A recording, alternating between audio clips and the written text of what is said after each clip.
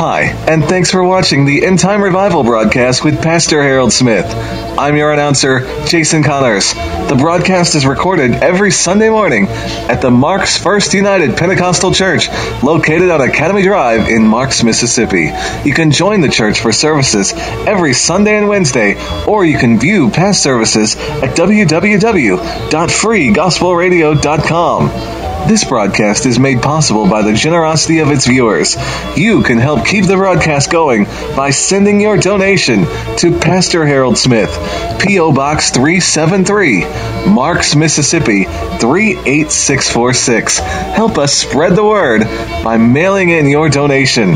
And now, the End Time Revival broadcast with Pastor Harold Smith.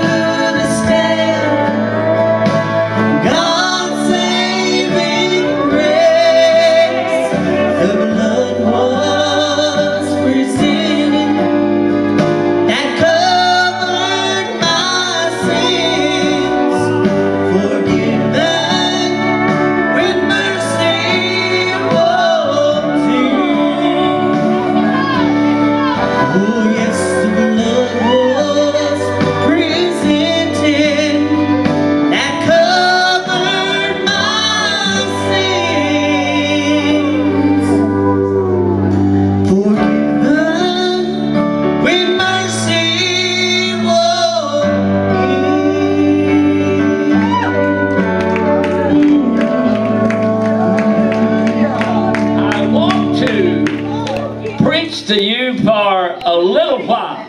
Do you know we've had 3 grown people receive the Holy Ghost in the last few months? Isn't that wonderful? Let's give Jesus a hand of praise. Amen. I want to preach to you this morning on the valley of hope. The valley of hope. How many of you ever walked through a valley? Let me see your hands. And a valley is a deep hollow. It's a deep hollow between 2 mountains. And when you're not on the mountain, you're in the valley. And I want to preach on that valley, that deep hollow. But when you're walking through it, you don't have to fear everything around it. Because you know, in the valley where the water is, and where the lakes and the springs and the green grass and everything, that's where you find the vicious animals. You find the wild animals. But I declare to you today, you do not have to fear when you're walking through the valley. Because you're going through, if you live for God, you're going through a valley of hope. Hallelujah. I enjoyed studying this message. Notice here now, hope is one of the 3 main elements of Christian character. Hope is one of the main elements of Christian character. Faith, hope, and charity. All right. Hope is an essential. Everybody say essential. Hope is an essential element of a Christian life. And the glory of our Christian life is centered on hope. Thank God. The Bible said, if in this life only we have hope. If this is all we've got, if this is all we've got to hope for, is a better job next week, the kids will get well, or more money in the bank, or a better car. If that's all that we've got to hope for, the scripture said that we are among men most miserable. Let's praise Him. Hallelujah. Woo. Jesus is our hope. Jesus is our hope. And He is a living hope. Paul said it so well in 1 Corinthians, the 13th chapter and the 12th verse. He said, for now we see in part. We just looking through a glass darkly now. We don't see everything as it is. Hallelujah. We see through a glass darkly. But then he said, someday, thank God, we're going to see face to face. Hallelujah. It won't be darkly anymore. And Paul said, now I know in part, but then I shall be known even. I shall know even as I am known. And now abideth faith, hope, and charity, these 3.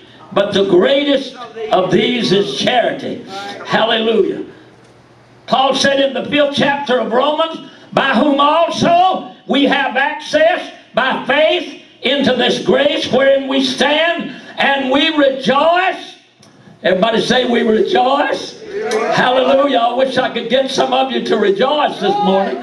Amen. I forgot some of y'all are riding. It's hard to shout when you're riding, but I want to tell you, we rejoice, Paul said. Amen. We rejoice in the hope of the glory of God. Woo! Let's praise Him.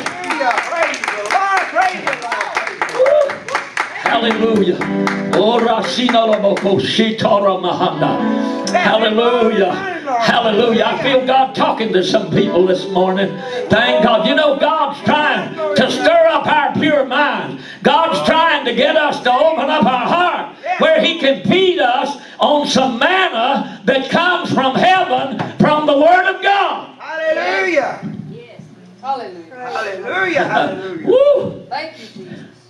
I want you to turn with me this morning. Oh, I have been having a time with this week. I mean, I have chewed on it and chewed on it. Amen. Till it's good and tender, and I'm going to let you have it this morning. Come on, brother. Hallelujah. Hallelujah. Hallelujah. In the book of Joshua, the 6th chapter, and the 17th through the 19th verse. If you'll notice here, God said about the fall of Jericho, when God gave Jericho to the children of Israel as they were coming out of bondage in Egypt. And he said about Jericho, he said, now when it falls, he said, the city shall be accursed. Everybody say accursed. Accursed. Hallelujah. You know what that meant? That meant that God didn't want them to touch it, didn't want them to mess with it. He said, it shall be accursed, even it and all that are therein to the Lord. Only Rahab the harlot shall live, she and all that are with her in the house, because she hid the messengers. You remember back when the spies went out, Rahab the harlot hid those spies, and God rewarded her by letting her live when God destroyed the city of Jericho. Yeah. Hallelujah. And so, but he said, notice here in the 18th verse, he said, but you, all of you, I want you to know, in any wise, keep yourselves from the accursed. And you know, if we could just look at the Word of God, the Bible said, in our day, He said, come ye out from among them, and be ye separate, thus saith the Lord, and I will receive you. Hallelujah. Hallelujah. Oh, hallelujah. Hallelujah. In our day, He said, love not the world. It's accursed. It's accursed. Love not the world, nor the things that are in the world. For if any man love the world, the love of the Father is not in him. That's it. You're in the book, brother. Come on. Oh, I like that. Say that again, Brother Jones. You're in the book, brother. Hallelujah. Thank God for the book. God's word is truth. Hallelujah. He said, keep yourselves from the accursed thing, lest you make yourselves accursed. And I'm going to tell you something. Brother, we're living in a world of a whole bunch of worldly apostolics. Yes, sir. That's it, amen. Anything goes. That's it. Some of them wear their dresses so low cut, you can just see to the Gulf of Mexico almost. And they just, they don't care anymore. I said they don't care anymore. I see pictures a lot of time, nowadays, and if you ever been to a zoo, I hope I ain't hitting none of y'all this morning, but have you ever been to a zoo and go to the monkey cage? You know what they do? A lot of time, they just sit there and grin and stick out their tongue at you. And I've noticed in Facebook how many people you see with their mouth open and their tongue hanging out like a looby lizard. And, I wonder why they got their tongue hanging out like that. Ooh, I'll pick this up after a while, maybe. Okay, come on, brother. Hallelujah. But God said to Joshua, He said, tell them, leave the cursed alone, lest you become a curse. That's it. And lest you make the camp of Israel a curse. Now notice this word, and trouble it. Woo! He said you're going to trouble it if you do. And so we understand that. So then we go to the next chapter, in the 7th chapter of Joshua, and the Bible said here, but the children of Israel committed a trespass in the accursed thing. For Achan, the son of Carmi, the son of Zabdi, the son of Zerah, of the tribe of Judah, took of the accursed thing. He took it and brought it into his house. You know, God doesn't want us to pick up all of the trash of the world and bring it into our house. That's it, amen. Amen. Woo! Some of y'all going to get with me here in a little bit. Come on. I'm glad this radio audience can't hear how quiet y'all are right now. Amen. But there's some of the things that God doesn't want us. I look and see young ladies that are 14, 15, 13 years old and got tattoos all over their body. Young men got tattoos all over their body. Hallelujah to God. They got earrings in their ears. They got them in their nose. They got them in their tongue, in their lips. You know what that tells me? That somewhere along the line they have gathered the thing that God said was accursed, and they brought it into their lives, and now they're accursed from God. Hallelujah. Woo. So the Bible said this became the valley of trouble. That's it. Everybody shout the valley of trouble. Oh, they'll know y'all are still here with me. Thank God. Hallelujah. The valley of trouble. And many people today, Brother Randy, are walking through the valley of trouble. And they're troubled on every hand. The Bible says we're troubled on every hand. They're walking through the valley of trouble. Oh, hallelujah. And the Bible said that God took Achan. Joshua took Achan and his family, his sons, his daughters, everything he had, his animals, and took them out and said, why have you troubled Israel? And now God is going to trouble you. And they stoned them to death and burned them with fire. Hallelujah to God. Oh, and that became known as the valley of trouble. But I'd like to declare to you today, amen, just because you're walking through the valley of trouble doesn't mean that you have to stay in the valley of trouble. Woo! You can change your circumstances. Oh, I feel Him moving here this morning. I said, I feel God moving in this building. Hallelujah. Amen. And the valley of Achor, everybody say the valley of Achor, became known as the valley of trouble. Hallelujah. Okay, but now listen. Thank God. God's anger, amen, doesn't have to stay always. Amen. God is wanting people to turn to Him.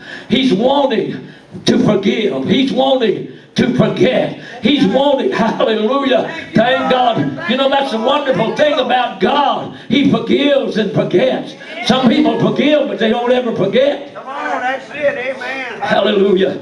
But if we go over to Hosea, the 2nd chapter, amen, notice what God said about the valley of Achor, the valley of trouble. Oh, I like this. He said, I will give her vineyards from thence, and the valley of Achor, woo, ha ha, for a door of hope. Hallelujah. Thank God. I'm thankful for the valley of hope today. When the devil says there's no use, God says there's hope. Amen. Let's pray.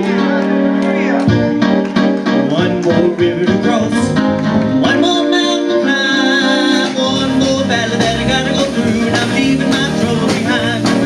One more battle with the devil, I know he'll understand, 'cause I'm going through Jesus, hallelujah. Hope is gonna rain, hope is gonna rain. Hallelujah. And then we turn over to Isaiah to the 65th chapter and the 10th verse. And notice what he said again. And Sharon. Everybody say Sharon. Sharon. The rose of Sharon. Hallelujah. And he said, and Sharon shall be a fold of flocks, and the valley of Achor. Woo! Notice that now, the valley of Achor. Hallelujah. For the valley of Achor, a place for the herds to lie down in. You know why? Because he said, my people have sought me. Thank God. The Bible said, seek him that turns the shadow of death into the morning light. Hallelujah. I want to tell you again what David said in the 23rd Psalm. He said, it doesn't matter. He said, yea, though I walk through the valley of the shadow of death, I will fear no evil. I don't have to worry because God is going to turn it in to a valley of hope. Hallelujah. Yes, sir. Ooh, I got to give you something else real quick here. Give me a little toodly-too there.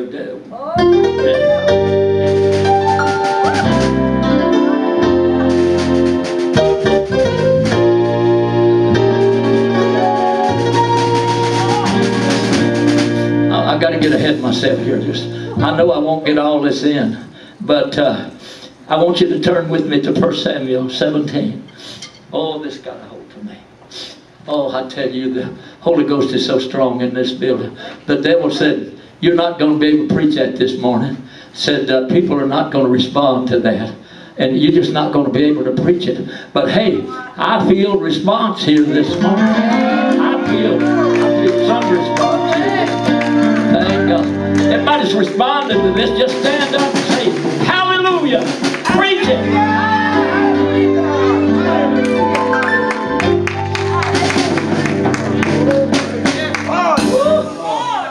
1 Samuel 17 and the 2nd verse, he said, and Saul and the men of Israel were gathered together and pitched, here we are in the valley of Elah. Everybody say Elah. The valley of Elah. And they set the battle in array against the Philistines. And there went out a champion of the Philistines, and his name was Goliath. And his height was 6 cubits and a span. And I want you to get a picture of this today. Oh, listen, if this don't make you shout, there's something wrong with your shouter. Amen. Hallelujah. And I want you to get a picture of this. And here was Goliath, about 9 or 10 foot tall, and with his armor and his spear. And he'd come out and holler and issue a challenge. And the Bible said that the soldiers and Saul was afraid of him. That's it, amen. Yes, sir. Woo! Hallelujah. I'm going to tell you something. Brother, the boogeyman can seem bad sometimes. You have to stand for the truth. Do you hear what I'm saying? You just have to stand for the truth. Thank God and declare that Jesus Christ is Lord of all. Hallelujah. I said he's Lord of all. And I don't care what you're going through. God will turn it into a valley of hope. And Saul and his men,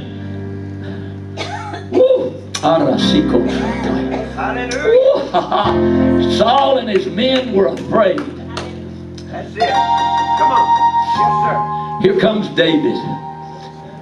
Oh, little David, play on your harp. Hallelujah. Hallelujah. Here comes David. Right in the middle of everything. What's going on, boys? And oh, his brother said, why don't you get back home with the sheep? And David said, isn't there a cause? He went to Saul and he said, I'll go fight that thing.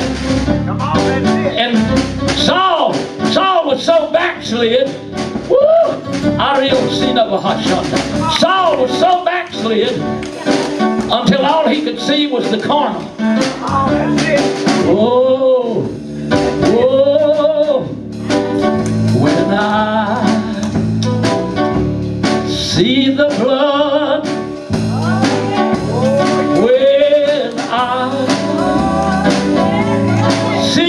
blood. Woo! When I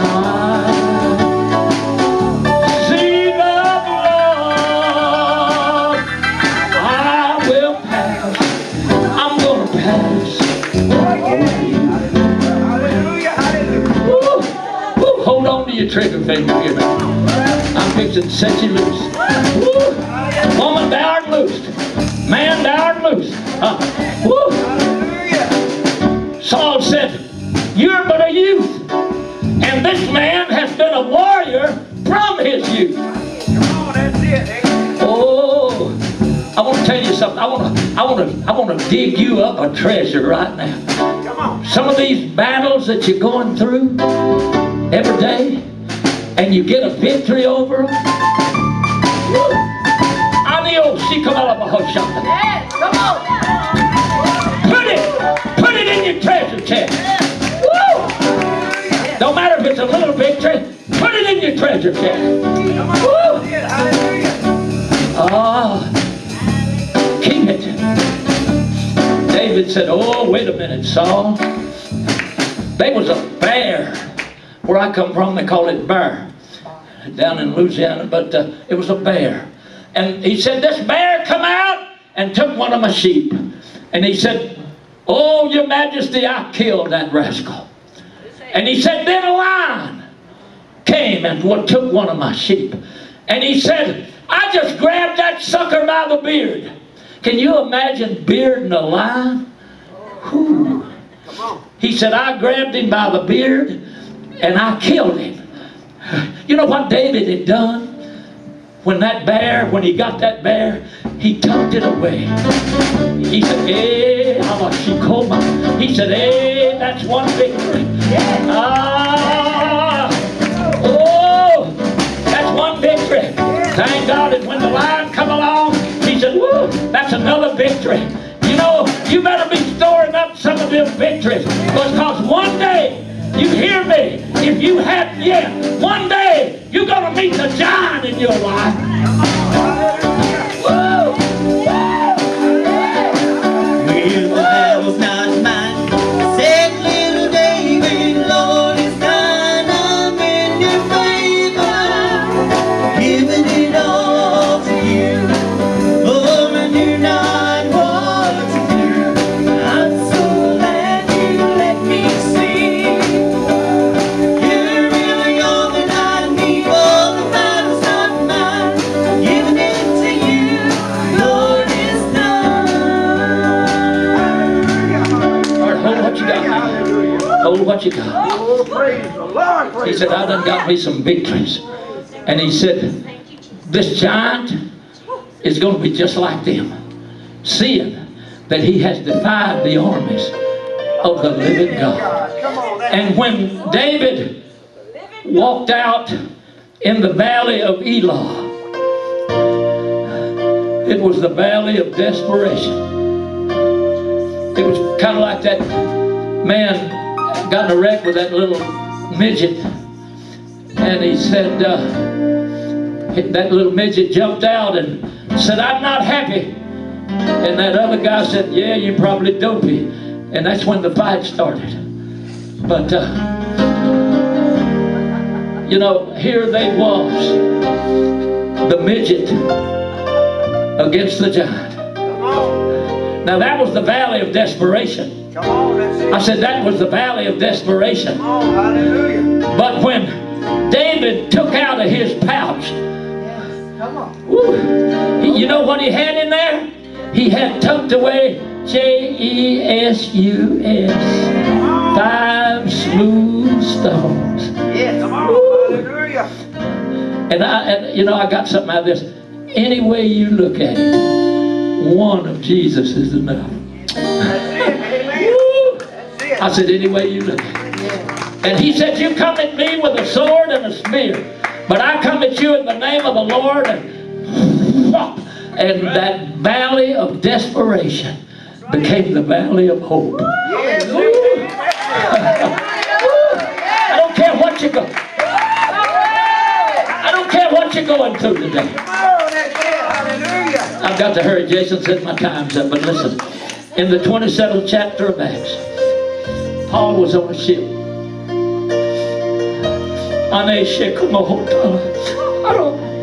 I don't care what you're going through. It doesn't matter. You may be going through the valley of financial trouble. You may be going through a valley of loneliness. You may be going through a valley of hurt, pain. But I'm here to tell you this morning, it doesn't matter. I said it doesn't matter. Here was a hurricane, I suppose. And the Bible said, when neither sun nor stars in many days appeared, and no small tempest lay on us. Notice what he said.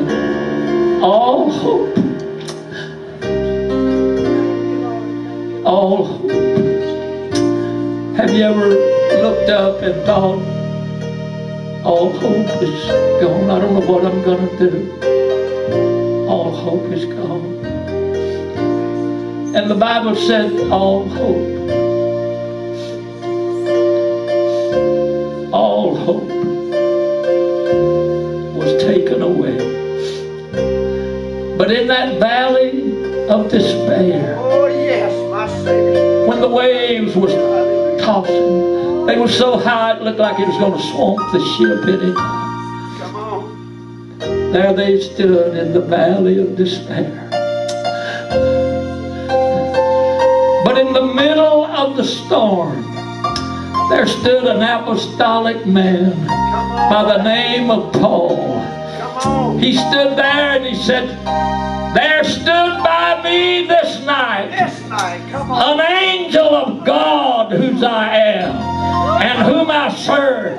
And he told me that it's not despair, but hope. And Paul said, God's going to give us every man on board the ship. Amen. Because we're not in the valley of despair, but we're in the valley of hope. Amen. Come on. Hallelujah. Come on. Yes, Would you stay? hallelujah. And everybody that gets in the ship, that's where your hope is in the ship.